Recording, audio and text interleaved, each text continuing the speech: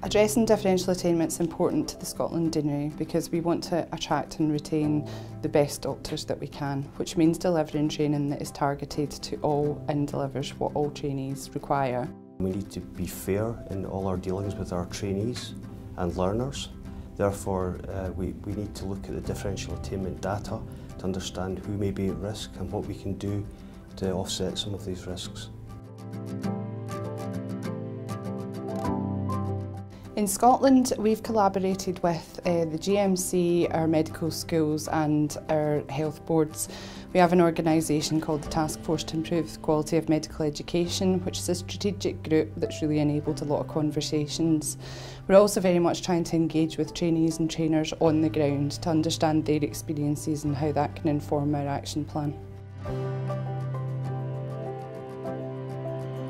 When we designed our action plan around differential attainment in Scotland, what we did was look around for a range of information, and we referred to the research that was undertaken, Fair Training Pathways, that was commissioned by the General Medical Council, which gave us a lot of pointers to the kind of things that might be impacting trainees and the interventions that could help. So we gathered together a range of options and then we structured them under the 5 themes from promoting excellence. An example from our action plan is unconscious bias training.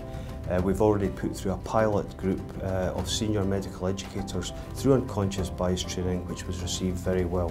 So we're trying to set up a scheme at the moment that would allow a pilot of reverse mentoring for BME trainees to mentor senior educational leaders within our organisation. We plan to put in place an evaluations framework. We're working with the Scottish Medical Education Research Consortium to develop a framework that will allow us to evaluate the interventions that we put in place over a period of time.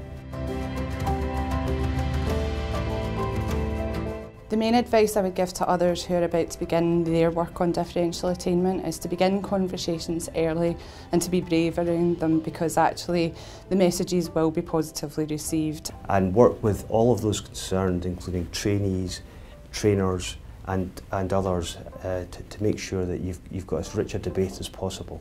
This is not a Scotland issue, it's not a London issue, this is it is evidence across the whole of the UK, which gives a real sense of the fact that we can all work on this together. We can share ideas and different interventions, and together we should be able to come up with a package for the United Kingdom that will help us address this.